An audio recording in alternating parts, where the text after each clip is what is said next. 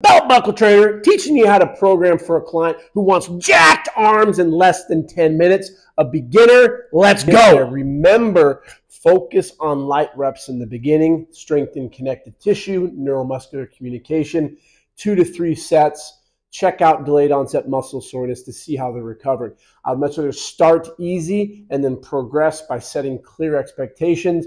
Don't be doing 20 sets day one, giving them rhabdomyolysis, killing your clients. They're so sore that they don't show up. Start with a nice little warm-up, 10 checkpoints of human movement, ankle, knee, hip, lumbar, thoracic, spine, cervical region, shoulder, elbow, wrist, and some breathing drills.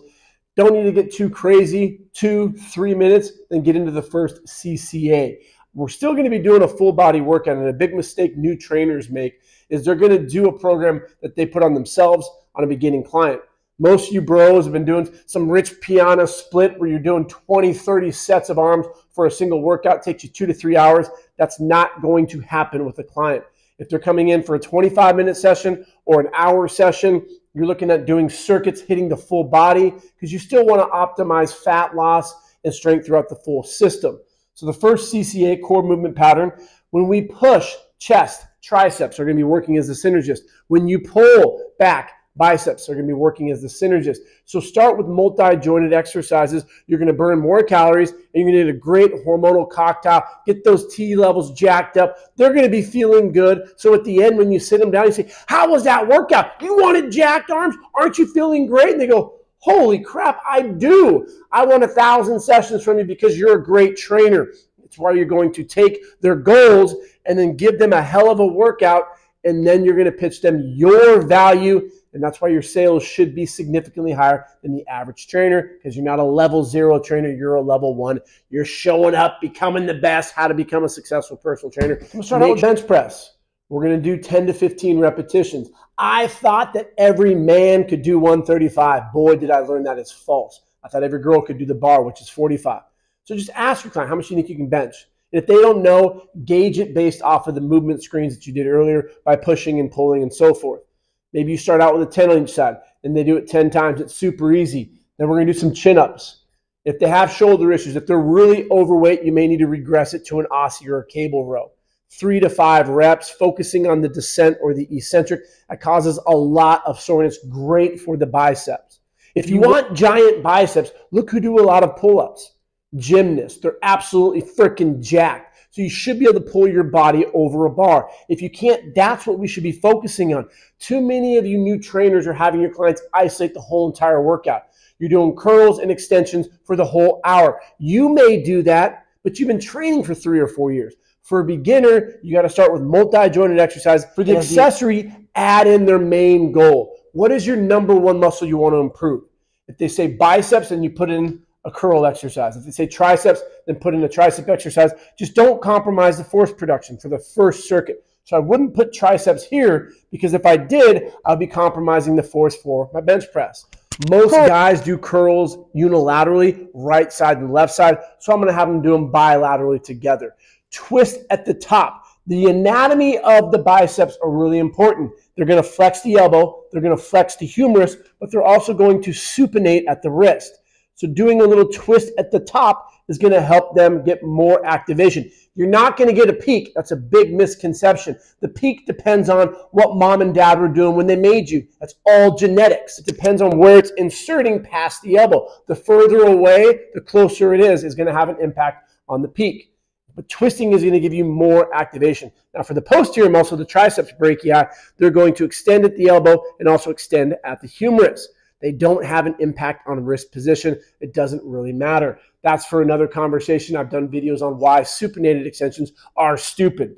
3 rounds each time, increasing the load. Second circuit, we're going to do some dumbbell incline press, dumbbell high row. So if the angle's at 45, I'll just turn them around, and then we'll do some rows off of the bench, greater stretch. And then we'll do some lateral raises. Do that for 3 rounds. And then for the third circuit, we're going to do a landmine press.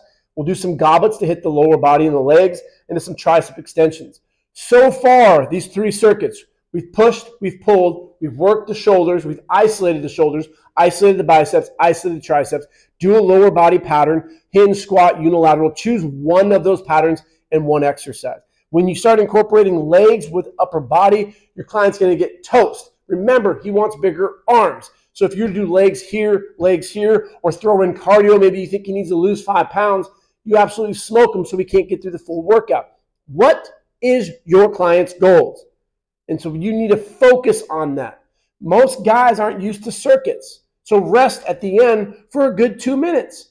Let them know rest is your friend, because if you go bench, chin-ups, curls right back into bench, let's say he did 65 for 10 reps, but now he comes around the second round and he's exhausted, he only can get it for 5. Why? Why did you compromise that load, that tension optimization, just so you can burn a few more calories? The goal is to add size. Rest is super, super important. At the end is when you can throw in a burnout. 5-10 minutes. Get your clients to sweat, chase to burn. That's the stuff that they really like. But if you did that in the beginning, they're not going to show up anymore and your retention is going to be really low. So at the end, if you have time, you could go do some more bench press. I really like to do it because it challenges what everyone else does out there. You do bench press and you can never go back to it again. Why? If you like bench press, we're going to fucking bench. If you want to work on chin-ups, we're going to work on more chin-ups. So just have them bring their hand grip a little closer, emphasize more of the triceps. So you could go close grip bench into a curl, into an extension. Notice how when we do our programming for the accessory, I'll put curl and extension, because you need to come up with a variation that's unique and fun for your client. So you need to come up with a variation that's different every time your client comes in. One exercise. Great trainers say your client's name at least 4 times during the workout. They show them a new exercise. They get involved with trainer engagement, and you ask great questions to learn something about them. So curls, you're just going to focus on bilateral, doing them together with a little bit of a twist. That could be new to them. Here, when the next time you do curls, maybe you do a hammer curl. Maybe you do a preacher curl. You do a strict curl on the wall, and you don't allow for any rocking. Maybe you do a rope curl. Have you ever done 28s before? What? I've done 21s? Oh my gosh, you're going to get absolutely jacked. Let me show you. 7 down here, 7 at the top. Oscillate 7 in the middle, and then do 7 more. And if you really want to get crazy, flip around your grip and end off on 7 more for 35. Holy shit, I just blew your mind. I one time had a client go, mind blown, Chris, because you're reading magazines that these are dudes that are on T, a crazy stack or a cocktail, whatever it is. They can do whatever they want in the gym, and they're going to get massive. Have fun with a couple of the accessories, isolating it to keep them entertained, because your clients think novelty is what's going to get them jacked. But in actuality, it's going to be the chin-ups and going heavier and the bench press. 2 to 3 sets per circuit for a beginner. After a month, you can start increasing the VFI, volume, frequency, and intensity. Get down to 6 to 8 reps after month 1. You could be doing more sets. Check in with your client the next day to see how they're feeling. You don't want them to be so sore they have to cancel that next session. So down here, if it's already been an hour, you don't need to do this burnout. If they're completely exhausted and wiped, you could stretch. One workout will not change the physique or get you massive freaking arms.